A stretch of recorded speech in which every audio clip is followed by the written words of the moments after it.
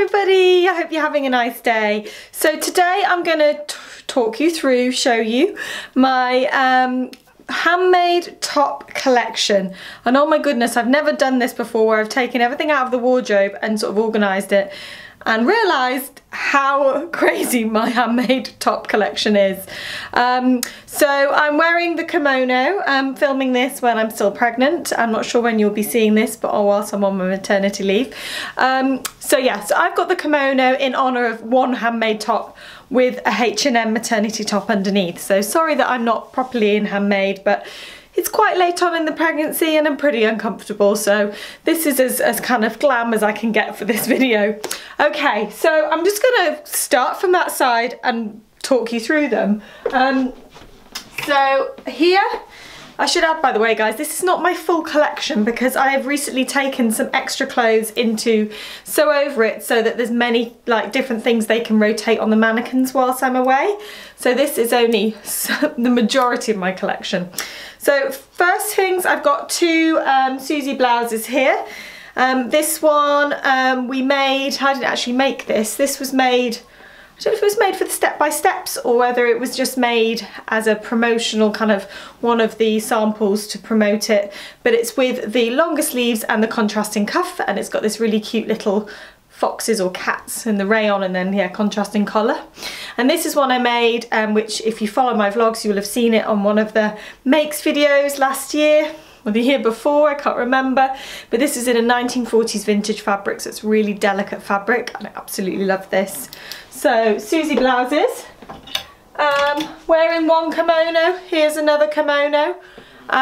There is another one knocking around, but I don't know where it is. It must be in the shops, I think. So there is that.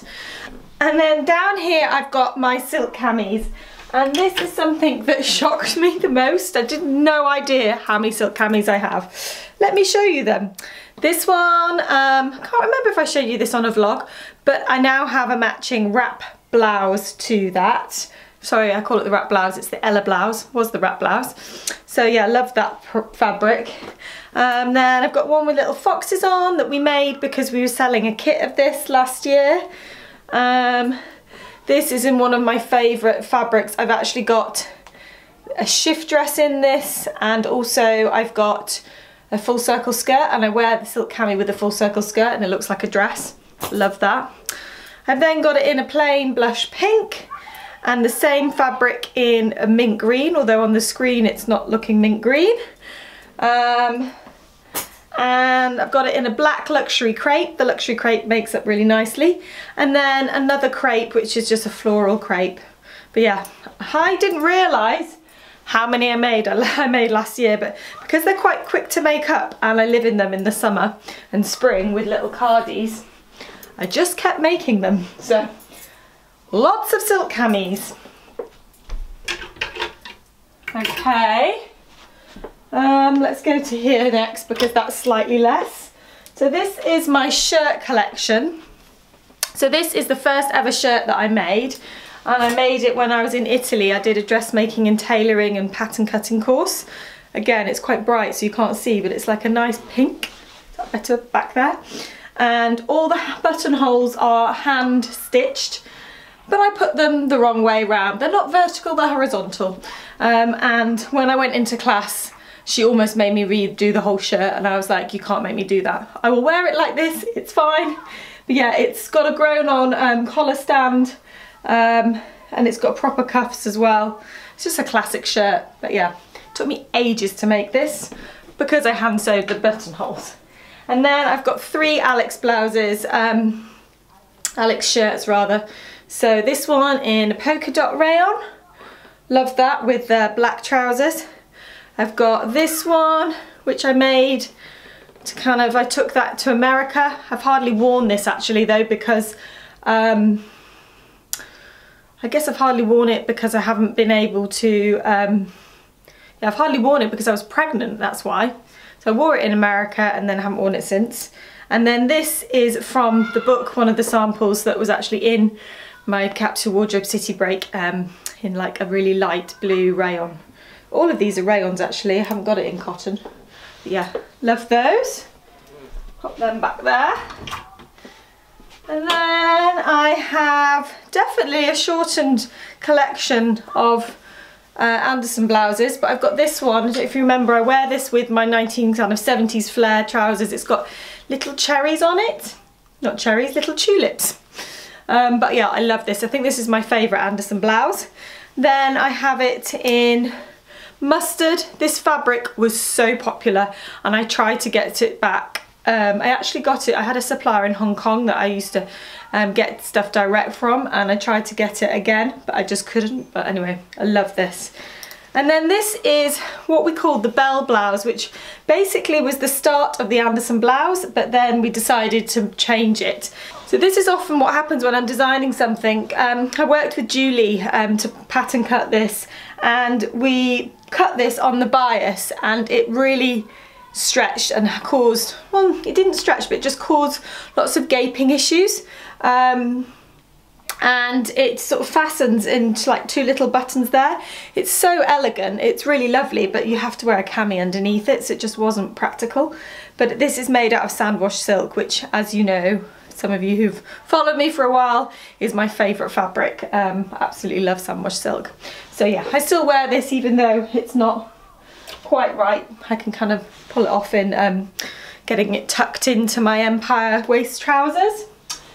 Right, up here is my pussy bow blouse selection, which I think, collection, which I think you won't be surprised at that it is so immense. And I can already see that there's quite a few missing here. So I don't know where they are, but I have, I reckon, about 10 pussy bow blouses. So this one I made last year out of a rayon. Love the colours of that, very springy. This one was a fabric that I got, I think from Fabrics Galore last year. Again, love that fabric, and it ties at the top. I do find that when they tie at the top, they kind of have a bit more of a sophisticated look. This is the first pussy bow blouse that I ever made, again in sandwash silk, and I've got it in this sandwash silk in coral as well, which you may have seen me in. I don't know where that is though. Oh, I have this. I also have a pussy bow blouse in this fabric, forgot about that. This also ties at the top. Yeah, I obviously put, when I got that fabric in, I obviously put a lot aside for myself. This is my lovely blush pink sandwash silk pussy bow blouse as well. Love that.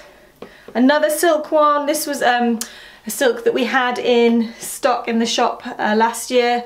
Love wearing this in the winter because it goes with black, but it's also just got such lovely colours to it. And this one, another rayon, just really pretty. Oh, yeah. Love the pussy bow blouse, clearly. What else? Up here. These are a bit of a mix of tops, so there's some shift dress tops here. And they're not all here, there's definitely again some missing, but this is just plain polka dot rayon one. This is another rayon one with, I put a seam across there just trying it out, but you can't really see the seam, so don't know how worthwhile that is. And this is a little sleeveless cropped one, which I wear a lot in the summer. I love this fabric, I got it from the cloth house.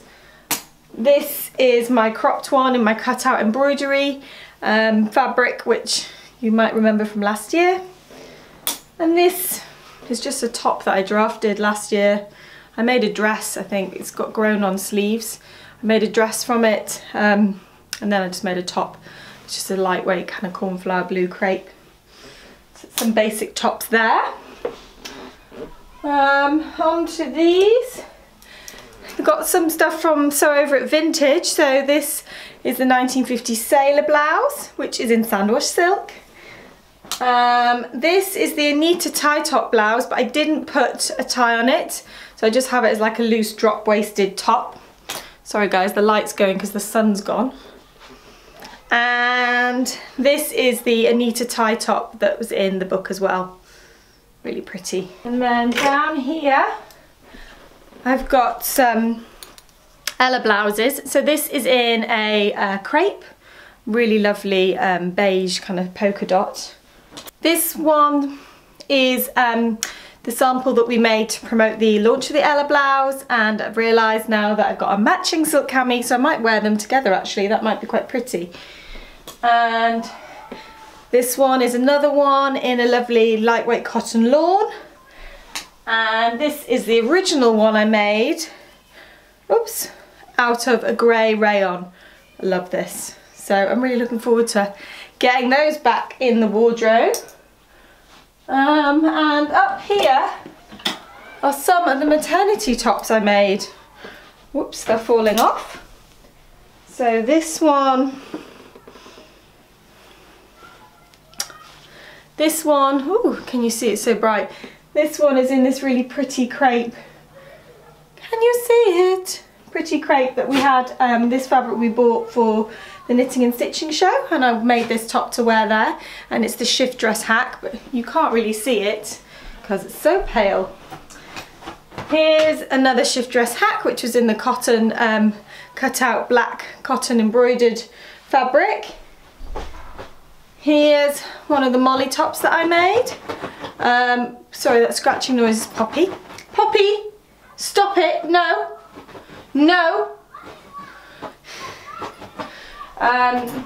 This is my lovely, I can't remember, Sophia Petals this fabric was called, and this is a lovely wrap top that I made, which is one of my patterns that I'm hoping to release, but it won't be till after maternity leave, or certainly at the end of the summer I think. And then this was also the nursing top that I made very recently in my April makes. Ta-da, that is it. Gosh, now I didn't talk through all the sentimental value of all those clothes, but they all have a lot of sentimental value. But it would have been here for ages if I did do that, because there's just so many of them. But I hope that was quite interesting to see, and that you could kind of get an idea for fabric choices for some of our patterns, because I think that's what's always nice, having a look at someone else's collection of handmade clothes. You can kind of get inspired to make things out of a fabric maybe that you hadn't thought of. So I hope it's done that for you.